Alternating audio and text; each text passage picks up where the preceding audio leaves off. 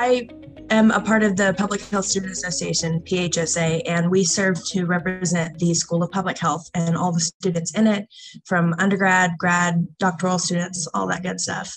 And today we are working with the undergraduate student government, and so I'll pass it over to him, and he'll introduce all that. So Jordan, take it away. Sure. Good morning, everybody. Thank you for attending our joint meeting today. My name is Jordan. I am the Public Health Student Senator for the School of Public Health for USGA. For those of you who don't know what USGA is the Undergraduate Student Government Association here at UAB. We serve to essentially serve all of our constituents, which are the people who are in our respective schools. So for everybody in public health, I am one of the two senators here. For us, so I listen to concerns, I meet with our deans, we provide initiatives and interventions to be able to help facilitate growth in the School of Public Health and to connect all the students together while creating a welcoming environment for everybody on campus. So that's essentially what my job is as a senator for the School of Public Health. And I am looking forward to a wonderful discussion with this panel this morning.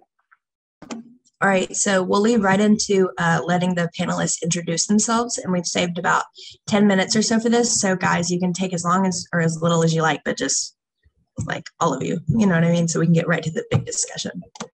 I'll go ahead and start. David, you can go ahead and start. Okay. My name is David McMahon. I am the Environmental Health Sciences Senator. I'm a doctoral student in the Environmental Health Sciences program with a concentration in industrial hygiene. I'm born and raised in Orlando, Florida. I moved here about 8 months ago to pursue my PhD. Yeah, and that's me. I'm here as a panelist to help facilitate in this discussion. And I think that this is, most important, being that this is National Public Health Week. And definitely, I'm excited to advance health equity as we advocate for a healthier nation during National Public Health Week. And that's me. I'll go ahead and go next. Hi, everyone. Thank you for joining us today. My name is Claudia Dana Martinez. I am the Vice President for the PHSA, and I am a soon-to-be graduating senior with a Bachelor's of Public Health. I'm in the accelerated Bachelor's to Master's program for HCOP, trying to get my MPH. I currently also am a senior lead investigator for contact tracing here at UAB for COVID. And today I will be talking on behalf of the Hispanic community, and that's kind of what I am working on right now. So that's what I will be talking about later. I can go next.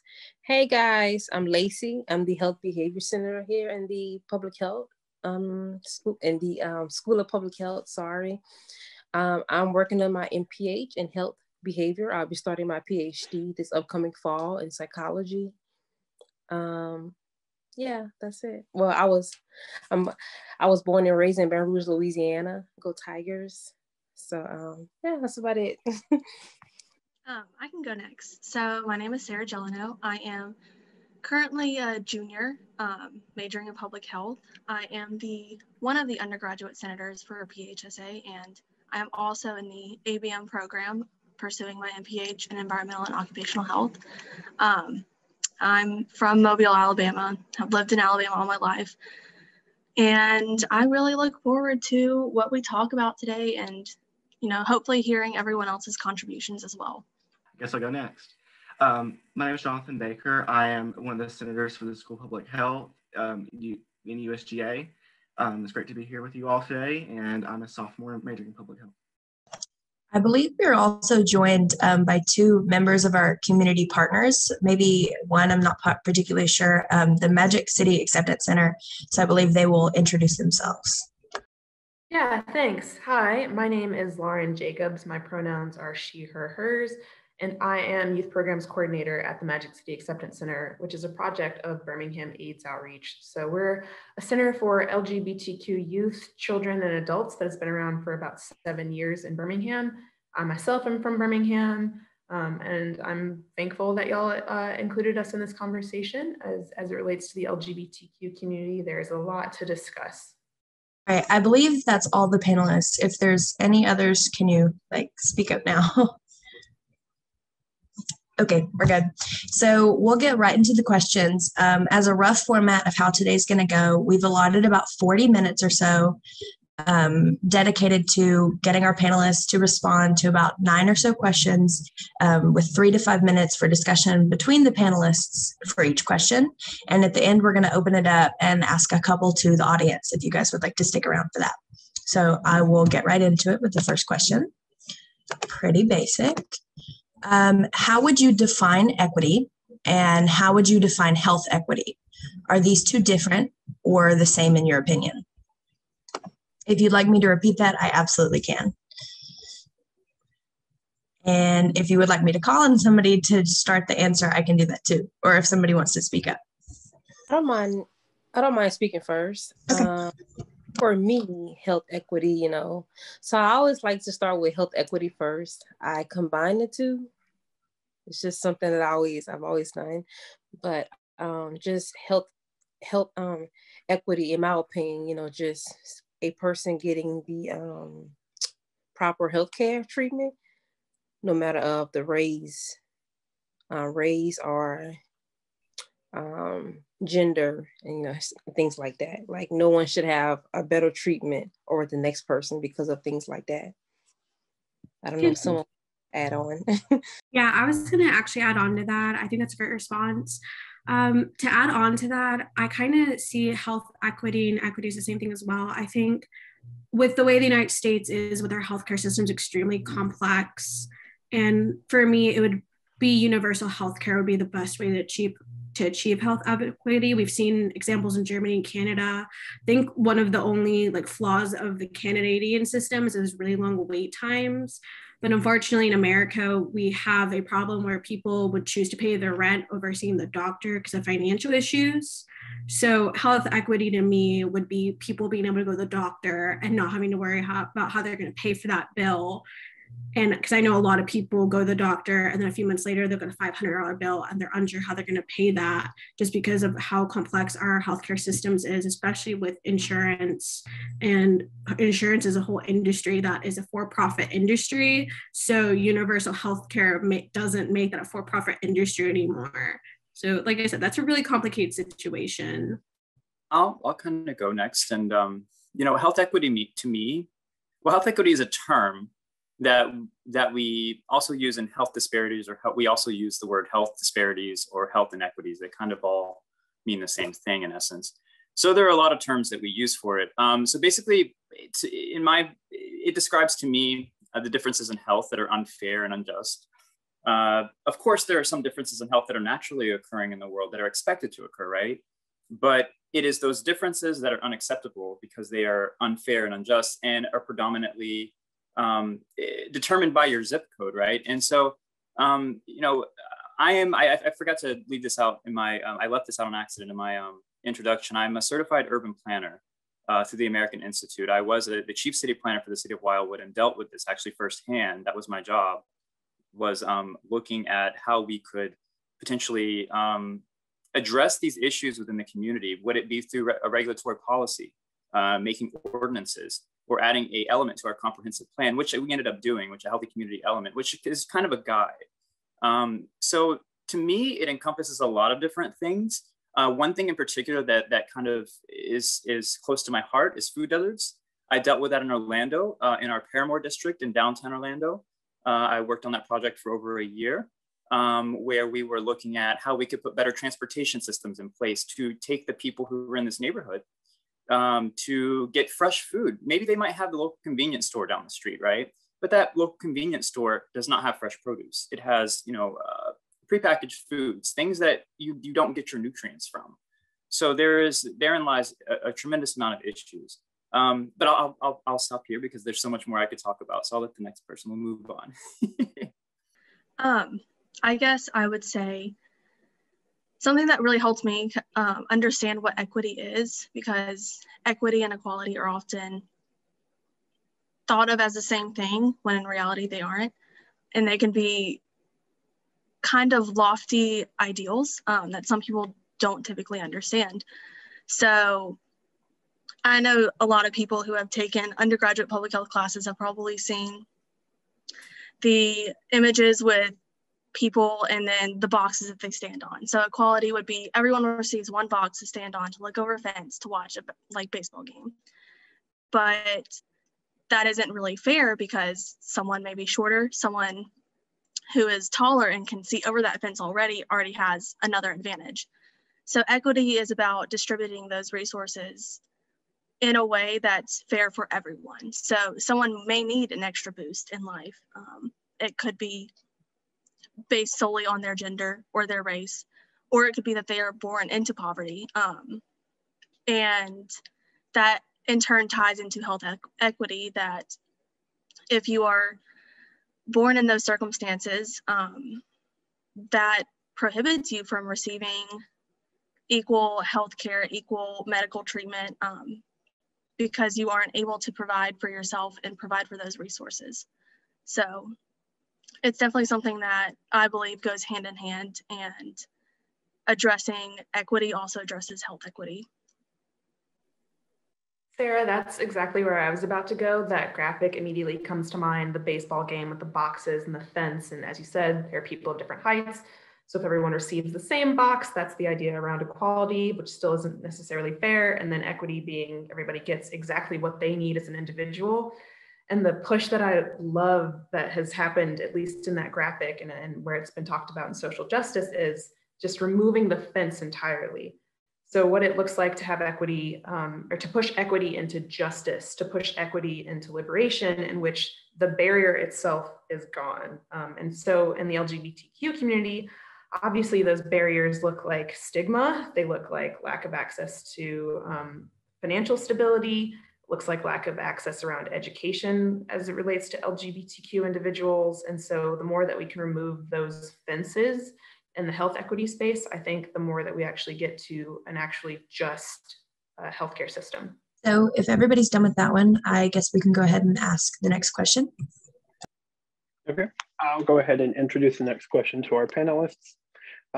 What issues do you see are the largest examples of health inequity in your community? Is there a specific component of health equity you believe does not receive enough recognition? If you need me to restate the question, I'll be more than happy to do so. I can Oh, sorry, go ahead. You can go ahead. You can go first. Sorry about that. No problem. Thanks. So as I mentioned earlier, I've worked with the Hispanic community a lot, and I myself am Hispanic. And I think a large barrier for health issues among the Latino and Hispanic community is definitely Spanish-speaking people. I think that's a barrier we overlook a lot in public health because most of us are English-speaking or we may not speak another language. And so I know that ADPH has great material when it comes to COVID-19, but we literally lose that in translation in Spanish because we don't have a lot of Latino and Hispanic people in public health. I think I'm a handful of students in the School of Public Health who recognize themselves as Latino or Latina. And just seeing that in my own experience of Spanish speaking, lack of resources for Spanish speakers, going to the doctor, reading pamphlets, I've often had to be the own translator for my family just because my mother doesn't speak English very well. So when I go to the doctor, I have to translate for her because unfortunately, even though under law, it's your right to have a translator, they 9 times out of 10 don't have a translator. So usually a family member will have to translate for them, but that can be a bit of an issue because when a family member is translating, there can be an issue of where, for example, if it's a younger daughter with a mother, the younger daughter will want to disclose everything to their mother. But if the mother's the translator, then she's just going to tell her whatever the mom wants to know. So if let's say that young daughter may be in her teens and she may be sexually active, she won't want to disclose that to her mother. But because that young daughter can't speak English to her doctor or the doctor doesn't have a translator or speak Spanish, she'll have to lie about her activity and what she does. Because like I said, there's just things with HIPAA that as parents and as children, we don't want to talk to our family members about. That's why we have medical providers. And so, like I said, I know in states such as California, there's a lot of Hispanic people, but translators are widely available in places like that in New York. But here in Alabama, it's unusual to find somebody who speaks Spanish in the general public. And that's one main issue I wanted to touch on. And the other issue is diabetes. In the Hispanic community, how are you going to deconstruct food that's been eaten for generations? Tamales, enchiladas, tacos, they're all really good, but their nutritional value and sodium intake and sugar intake are really high in these kinds of foods. And so there's been this issue of how do you tell specifically the Mexican community, because that's where I was raised, how do you tell them, hey, these foods aren't necessarily good for you, but these are our cultural foods. This is how I was raised. This is the foods we eat on holidays. These are the foods we eat on a regular basis. These are the foods we make when there's nothing else to eat. Tortillas are a staple in Mexican culture. That's our bread. And so it's just kind of like food that's been made, passed down from my grandmother to my mother to me. How am I supposed to tell my whole family that, hey, this food isn't good for you? Because it's almost like I feel like it's trying to deconstruct an entire culture. You can't really do that. And it's an issue I've often had to face in my own community, because it's just like, I know that's why my own grandmother passed away from diabetes, because she would eat her own food. She would eat Mexican food that's not necessarily healthy, and she ended up dying because of it. And it was not a peaceful death. And it's just like, it's not only my family diabetes affects a lot of Mexican families. And it's just one of these things that I don't know how to help the community. I don't know how to do it, because there is a lack of research of diabetes among the Hispanic community. I can go next. Sorry about that. I was trying to unmute. I know one day I was shadowing, and a young lady, she was Hispanic. I think she was like 13 years old. And she came in there with like bad stomach ache and stomach cramps. And the doctor kept saying, oh, it's nothing but like a bad stomach ache. I'll give you something for it. And she came back the next day, and he told her the same thing. And she kept coming back. And I was like, man, maybe we should run the test, but I'm just shadowing, so I can't overstep. And I was like, maybe you guys should like run a test. And he was like, well, no, it's just a bad stomach ache. So she came back the following week, and they actually decided to run the test. Her uterus was flipped, I think like upside down or something, to where her menstrual cycle, instead of coming down, it was going up. But I feel like that could have been like, he could have found that sooner if he just ran a test like the first time she came. So I felt like that was like, to me, a sign of health inequity, because if it was maybe another person, probably would have ran the test quicker. I just want to share that story. Yeah, I would like to share something too, that it was a health impact assessment I did down in East Orlando, which is predominantly a Latinx community. And during the health impact assessment, I went out and did some field work, and went to all the local bus stops and did a little questionnaire asking some of the bus riders, where they were going, what they were doing. And a good portion of them were going to doctor's appointments. And they were telling me that, the bus sometimes is late. They miss their doctor's appointments. Sometimes the bus never shows up. And I'm looking around, I'm like, no way, this can't be possible. There was like 4 bus stops that I could see in a radius. And I'm pretty privy to riding the bus in my neighborhood. So I was like, this is not something that I have witnessed in my neighborhood, but sure enough, I witnessed it myself. I just so happened to be there one of the days that this happened, where the gentleman sitting next to me in a wheelchair, the bus was too full. So he was not able to get on. And then the next bus was late. So he missed his doctor's appointment. He ended up going back home. All too often this happens. And I actually didn't realize sometimes you have to see things with your own eyes to actually realize the impacts that it has on people. And, we have about 6 million people worldwide who miss, or in the United States, who miss doctor's appointments because of a lack of transportation or transportation network efficiency within cities and municipalities. And here's the other thing, there's disparities with that. Transportation networks in lower income parts of town sometimes are desegmented and run at a lesser capacity versus other parts of town that might have a higher income, which doesn't make sense. It should be the opposite, because the people in those parts of town with the lower income should have the better transportation infrastructure. So I actually witnessed what you're talking about, even in Orlando, where we're very, very liberal and have plans in place for this type of stuff. Sometimes it gets convoluted and things are there's still disparities that are there, even when people are trying to work on them. And I think sometimes it takes the grassroots level, sometimes people like us, to get out there and try to make a change and open and keep the discussion going.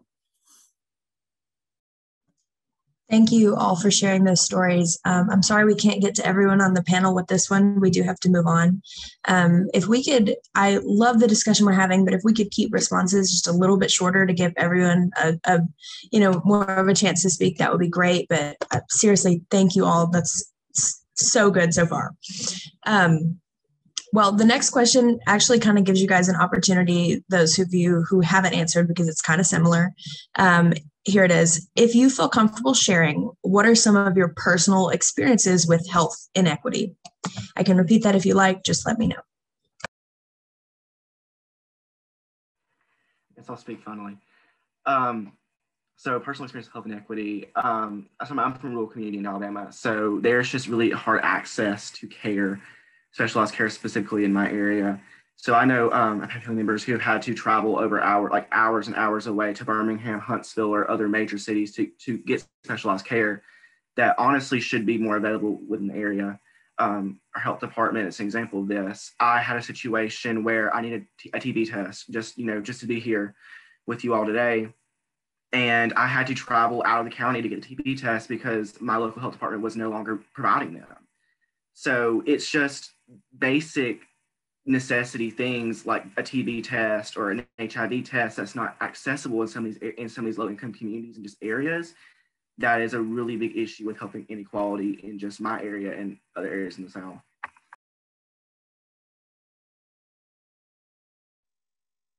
I can add on to that. As a Black queer woman in the South, as a genderqueer person in the South, mental health access has been a really big barrier personally.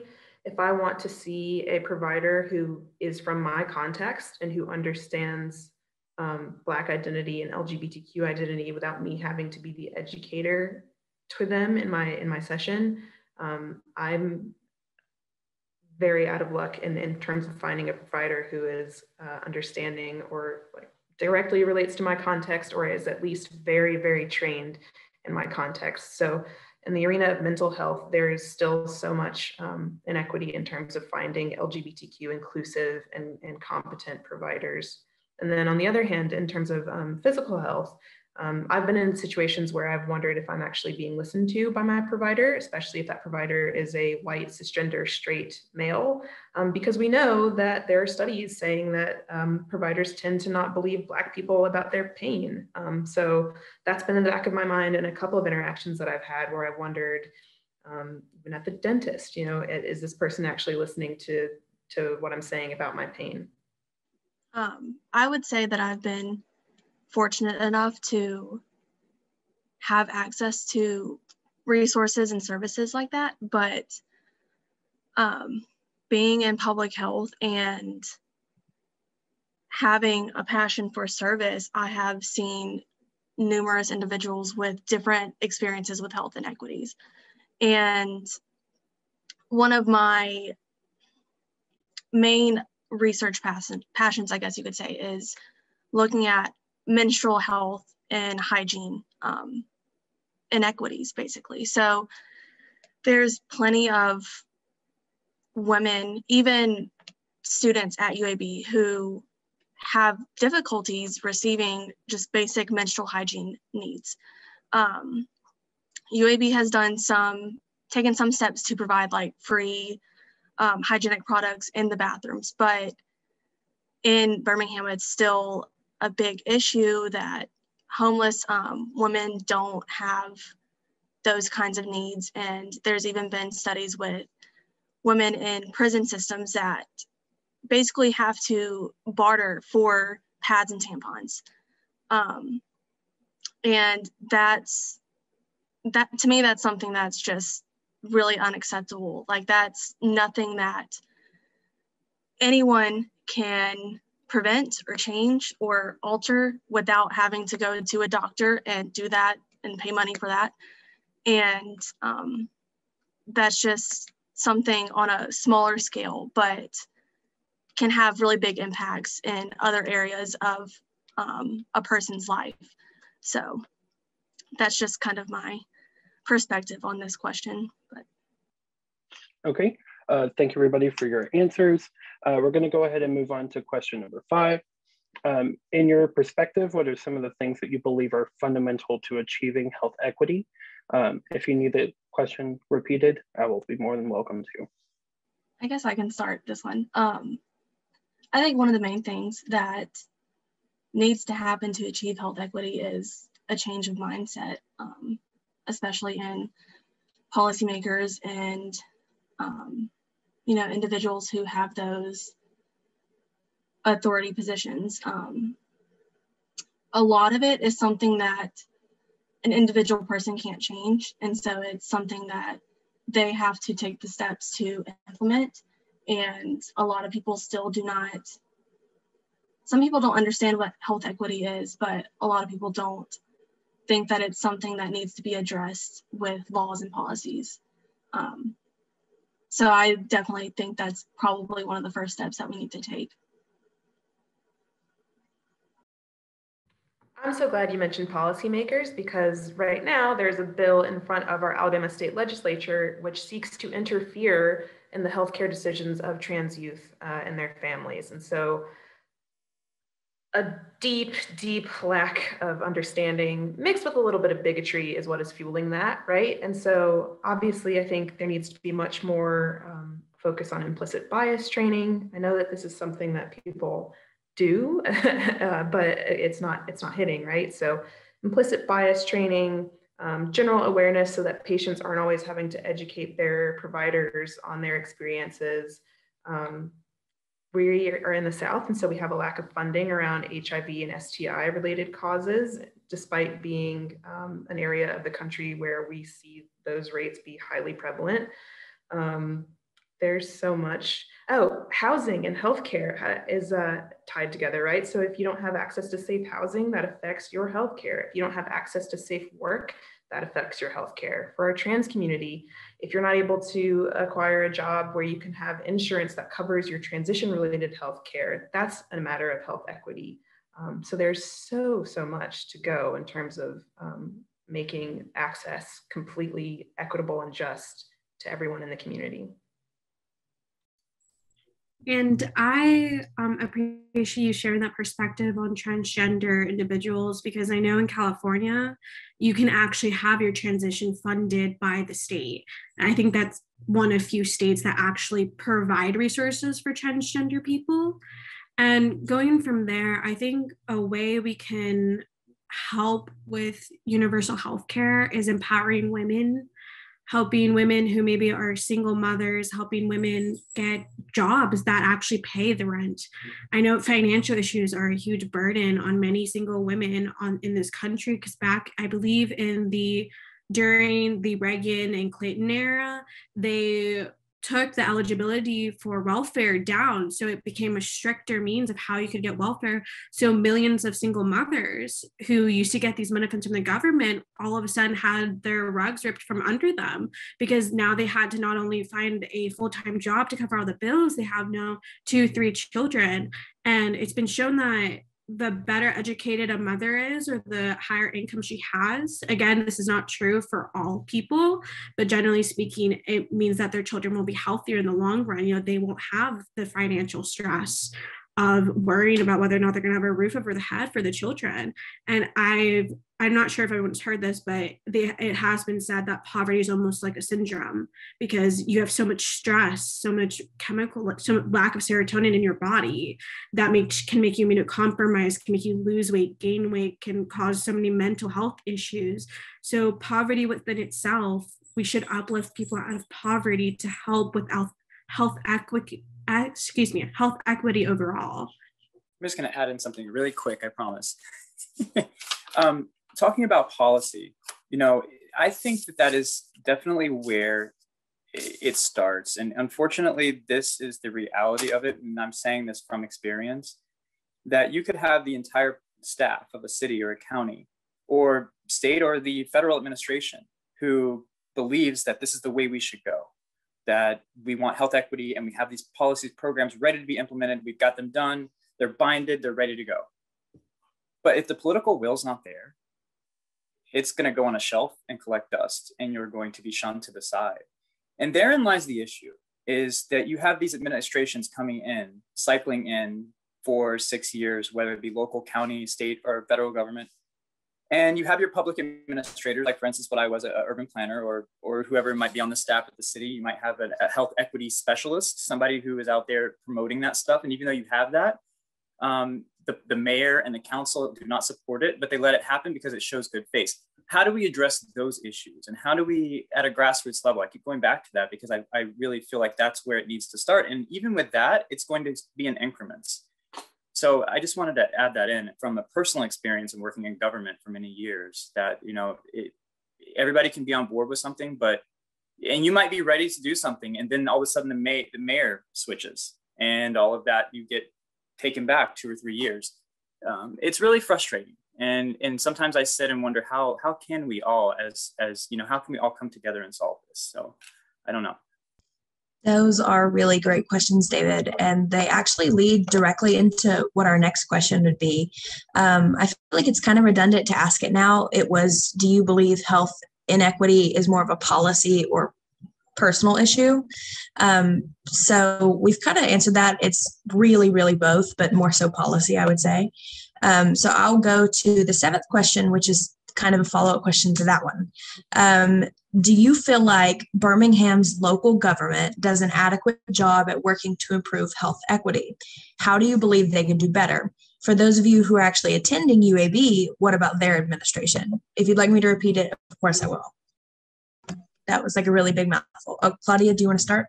Yeah, I can go ahead and start. I can speak on UAB's behalf. I know that as a student, as a female on campus, I think we have a lot of resources for us in terms of reproductive system. And I know birth control is an option. There are contraceptives for free available for students at the Student Wellness Center. I know Sarah mentioned earlier that we're still working on menstrual products for women, people with uteruses who may not have access to that because it's really expensive. I don't know if people know how expensive menstrual products are. And I think that UAB has a lot of room to improve, especially with the insurance aspect, because as a student on the health insurance, my health insurance is really limited on what I can and cannot use it for. I'll kind of go off of that. I know that the Student Wellness Center has a lot of great benefits for students, but it is limited based on what kind of insurance you do have. And as a UAB student, you have to have health insurance in order to basically attend school. But in the Birmingham area, I know there's some things that are going in the right direction. I know like the health department has taken steps to implement health equity into their program plans and everything, but I think there's definitely still more that needs to be done. I think there will always be more that needs to be done, especially right now. But I think the city and UAB are on the right track into doing that. If any of the panelists don't have anything to say right now, would the audience like to add anything they think UAB could do better or is currently doing? Hey, this is Amanda. I also work at the Magic City Acceptance Center with Lauren. And I would really love to see UAB, we're just going to be all about like queer and trans folks because that's what we do all day, every day. But I would love to see UAB lessen or just completely abolish barriers for trans students in every way, shape, and form in terms of them being able to identify as who they are and graduate and have their name read the way that it is. Education is health too. And so being able to walk across the stage and be called by the name that you use and have your diploma have the name that you use, those are all barriers to health because if you can't find employment, because your name is not affirmed, that's an issue. And so while UAB is incredible and has done a lot for the LGBT community, I'm still waiting to see a lot more work be done around trans individuals. I don't mean to sound ignorant or anything, but regarding that, wouldn't that be up to the individual to change their name legally? Because I'm sure there's something that's legally required to have your name a certain way on the diploma. I hear that and I understand that point. So yes, on the diploma, that's one thing. But in terms of calling students by the name that they use when they call it out on stage, that shouldn't be a requirement to have your name legally changed, because that in itself is a barrier that, depending on which county you come from, there is a different cost associated. And additionally, you have to go through a lot of steps to change your birth certificate. There are some people who just can't change their name because they don't have their birth certificate for reasons of being kicked out of their home when they were young, and any number of things. So there are a lot of barriers people don't consider that us white privileged folks who are cisgender haven't ever had to consider. And so it seems like something that would be easy when in fact it is not. Thank you. That answered, I guess, that question. And I wanted to add to that, I myself am an LGBT ally, and I've recently wanted to have my last name changed to Donna Martinez. I feel like it better reflects me as a Hispanic person. And I've had difficulty myself having my name correctly presented as I want it, as how I identify. Obviously, transgender people, it's different for them than it is for me, but I sympathize with them because I prefer having Donna Martinez as my last name versus my legal last name, just because I feel like it better represents me. And if I've had to jump through hoops and email people about, hey, can you address me this way? Claudia, we finished. It kind of cut out for me, but that could have just been my thing. Oh, I was just saying that I feel like my name, that I have to contact a lot of people to have them address me by the name I prefer versus the name that on a piece of paper, just because I feel like it represents me better culturally speaking. All right. Is there anybody else that would like to speak on this matter? It's like a really big question, so I guess we could get a lot of answers for it. If not, that's okay. Echo, I'm sorry, I think there are sirens. I don't know if they're super loud. David's comments about transportation, I think that's a place where the city could really do a lot of work. I can't tell you how many people reach out to us as a social services organization seeking transportation to their appointments or to mental health appointments, to their doctor's appointments, and that being a really big barrier. And of course, there are things like Uber has a health component. I don't think that it's available in Birmingham or available at many places in Birmingham. You can fact check me if anybody knows better. But the fact that we're now relying on, and I shouldn't say relying on, because maybe it is a clever solution, but Uber as a way to get people to their appointments is really interesting. Whereas I think the city could really invest in something to meet that. And I know the city's working on things. I know there's the, I just completely blanked on the name of it, the vans that are downtown now, and there may be solutions that are coming down the pipeline, but that still remains a huge barrier.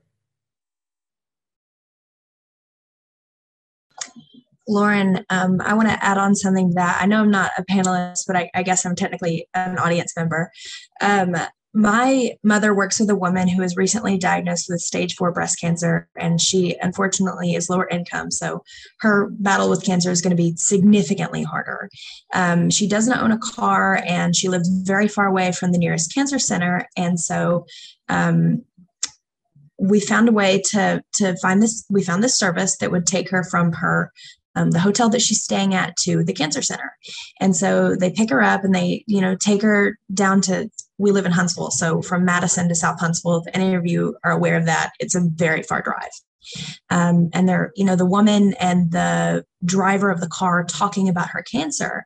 And the driver is like, oh yeah, it's really bad that you have ovarian cancer. And the woman's like, no, I actually have breast cancer. And the actual transportation was only for people with ovarian cancer.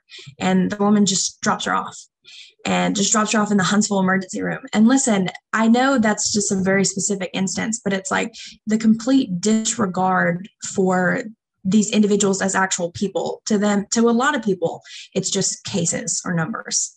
So I feel like that's really exemplary of exactly what you were talking about.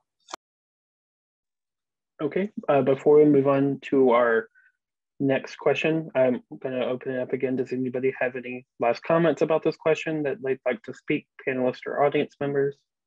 Okay, so moving forward, my next question I'm going to address to the panel. How do you believe UAB and Birmingham communities as a whole can support health equity and what can we do on a person-to-person basis. And this is specifically people and not the administration. So if you need the question to be restated, by all means, let me know. I think a lot of this was kind of discussed in the last question as well. I think definitely one thing is addressing those social determinants of health. There's basically every social determinant of health is linked with health equity and health disparities. And I think that the city and UAB need to recognize what those determinants are and take the proper steps to address those. So with Birmingham administration addressing poverty and housing policies and looking at how those can impact a person's health and access to healthcare. And then from a UAB perspective, this goes along with the health insurance as well. Just recognizing what those barriers are for students and making things more accessible for the students at UAB and partnering with the city to make things more accessible for people within the entire community, because UAB is such a excellent place for public health, for healthcare, for medical services. So there should be some sort of partnership, some program that can help alleviate those disparities, in my opinion, I guess. Does anybody else work with the city but also belong to the UAB campus? Like, can anybody else speak for that kind of interaction? If not, that's okay. Just anybody, if they want to share their perspective, they can go ahead. If not, I can fill some things in. I don't work for the city per se. I work for the state in collaboration with UAB as a contact tracer. So we make phone calls to people who've tested positive for COVID-19. And an issue I've noticed a lot is people are worried about getting the vaccine, a lot of the myths that come around getting the vaccine, and we are still receiving training on how to speak to patients about receiving the COVID-19 vaccine. But moving from that, I know that a lot of people are scared of COVID and they have these myths about conspiracy theories that may surround COVID. And another issue I've had is we can't, as a contact tracer, we can't provide financial relief to these people. So more often than not, they'll be like, okay, well, I have to quarantine, but my job's not going to pay me for those 10 days. So I often find myself in this place where all I can really offer them is the COVID-19 hotline from ADPH. And in Alabama, I believe we don't really offer any financial incentives or any financial relief for people who have to quarantine and lose almost a whole week of pay, which can be detrimental to them. I never actually considered that, Claudia. Thank you for sharing that. I'm sure the financial aspect is incredibly significant. If anybody else would like to share their perspective, please do. I, of course, invite the audience to talk about their career path if they would like. Anybody?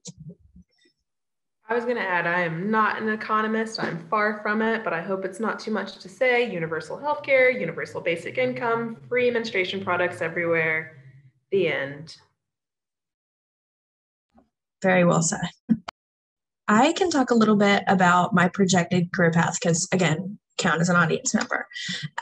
So I am currently a public health major, but I have wanted to switch over to double major in civil engineering for a really long time. And I'll be doing that this fall. And something I've encountered with trying to arrange that is there are not a lot of people that want to do that. And engineering infrastructure, especially modern engineering infrastructure, is really focused on profit and not necessarily accessibility. That's a really big issue when looking for sustainable solutions.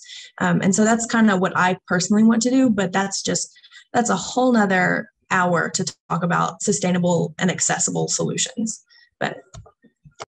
So that is also technically our last question, if nobody else has anything to share.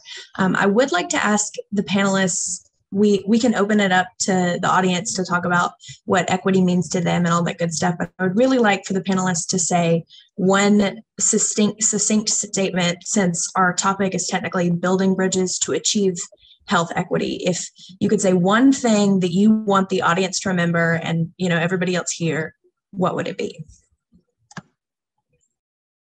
That kind of puts you on the spot. I'm sorry. But if you could do that, that would be cool. I guess I'll go first. Our health affects all of us. So if someone's hurting somewhere, whether that be Africa, whether that be China, whether that be the US, we all hurt. COVID is the biggest example of that. It happened in China and it got to us. So when we talk about healthcare, we have to be equitable with everyone, because when one community hurts, we all end up hurting. And to add on to that, again, I can't speak for the entire Hispanic and Latino community, but I would just want to say I wish there was more research being done among the Indigenous Latin Hispanic community. And I want to dedicate my career to doing that. And I guess just keep in mind that, you know, there's a lot of groups of people that need help in public health, and we all don't have to focus on every single group.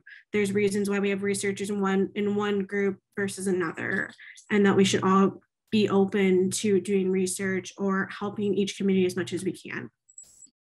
I would just kind of leave you guys with this. You know, don't ever let anyone steal your voice in terms of you know, having dialogue and having these goals that you want to make a change. Like I was saying earlier, you have the political powers that be that do try to steal people's voice or steal the community's voice, even though they're there to actually help the community most of the time. It's something that we all have to work together. And I keep saying this at a grassroots level, and just celebrate the small victories, the increments, because we might not see what we want to see in our lifetimes be achieved. But if we're celebrating those small victories, we can feel accomplished in some degree that we are leaving a platform for the next generation or the next people who are going to pick this up to continue with. And, you know, I always have to think like that, because paradigm shifts slowly.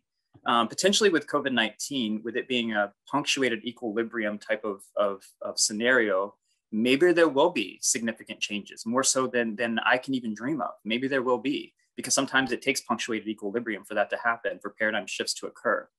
But I would just leave everyone with that, you know, don't be disappointed when things don't happen right away. We can, you know, really get out there and try, but, you know, you just celebrate the small victories. That's all I'm going to leave you with that. Celebrate the small victories, because it's going to come in small increments. It really is.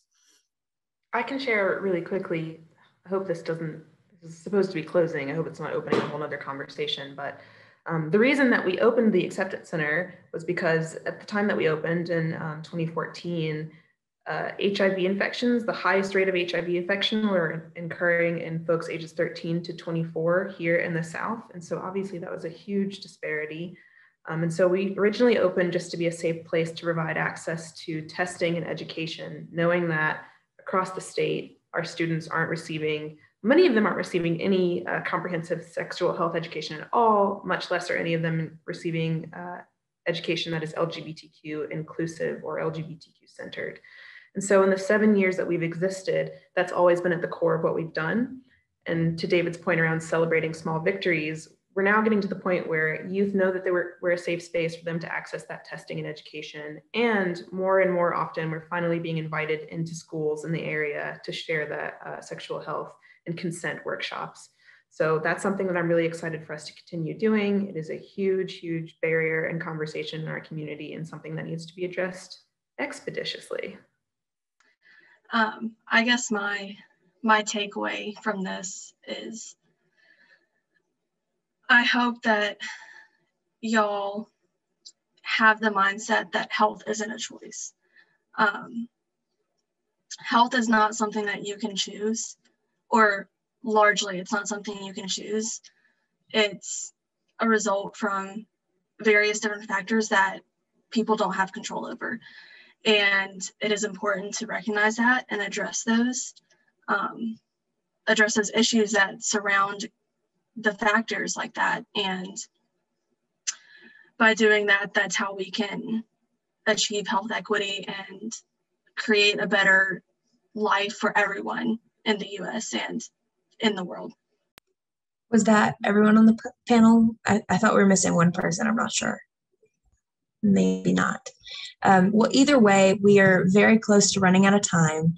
And there is one last follow-up question I wanted to pose to everybody. Dr. Chambliss suggested it. And it is, what do you think your role can be to help bridge the gap to equity and reducing health disparities? And that's for anyone in the audience to answer. Preferably make it quick, but of course, I would love to discuss as much as possible. I just think that maybe we can educate people better. Tell people like why we need this to happen. You know, we need to happen quickly. I think education plays a role in a lot of things. So yeah. I'd just say really quick, you know, I feel the way I could make an impact is my goal. I'm a doctoral student. My goal is to be a professor, and is to. When I studied in Korea, they called the professors and teachers there, they called them nation builders. And I immediately was attracted to that notion that they called them that. Because it's true, and why don't we call them that here? So not only is your professor, I'm teaching undergraduate students or maybe freshmen who are just, you know, so embedding some of these ideals in them throughout the course structure, I think could be a way that I could help. You know, that's why I left planning. With urban planning, I could only help the people in the confines of the municipality in which I was planning for. That might only be 30,000, that might only be 100,000. Whereas being a professor, I can, through my research and publications and through my students in my courses, I can make an impact, which can be much more significant than just one municipality. So I feel like that's where I can make an impact. And working with the local community as well in Birmingham.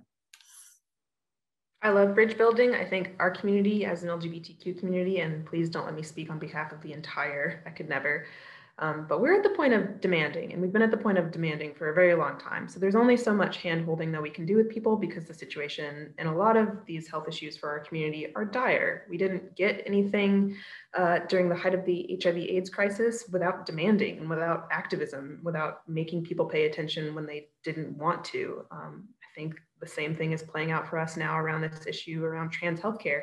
In a lot of ways, it's still playing out around HIV. So being open to building those bridges, but also recognizing the context of power and privilege and bias and oppression that plays into these conversations is really, really real. And so not putting the onus on an individual patient to have to address that on their own, right? So like we talked about policy being a huge part of what is actually going to make these changes in the long run, and policy through demanding what is needed. Because, I mean, just to talk about trans youth again, the suicide rate for trans youth we know is abysmal and terrifying. So the situation for us is really and truly dire. Okay, before we close out this panel, I'm gonna ask one more time before we go. Is there anybody else, panelists, audience members, anybody wants to make a remark or a statement on the question proposed by Dr. Chambliss? Okay, well, I wanna personally say thank you so much to every panelist here. This was a wonderful discussion. I'm glad this happened. And I think this really opened the door. I think this really opened a lot of people's minds up to what health equity is and inequity and how we can achieve that moving forward with our career paths and person to person, how we can advocate for things like this. I want to thank the Public Health Student Association and the USGA for helping co-sponsor this event to bring this to the forefront for National Public Health Week. So with that being said, Olivia, do you have any other closing remarks that you'd like to speak, or? Not particularly. I just really want to stress again, this was a fantastic discussion. I see a lot of people in the chat saying it was a really good event, and it absolutely was. It actually turned out a lot better, not a lot better than I thought it did. I always had faith, but it definitely went places I didn't expect it to go, and it was fantastic. So thank you all for everyone who's been here and worked to put it together. Great job.